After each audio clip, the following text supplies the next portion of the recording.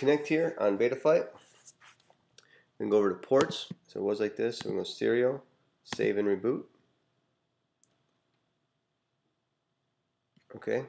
What I like to do is have my transmitter powered so I can make sure everything's working. Configuration.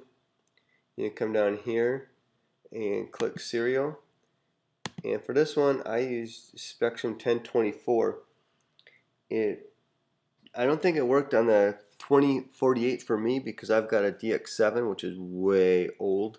So make sure that you check yours. So we check right here, this one, and then save and reboot.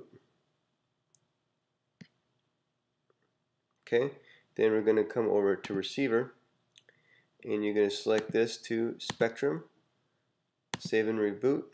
Now check your controls, see some roll. That's how you would connect it.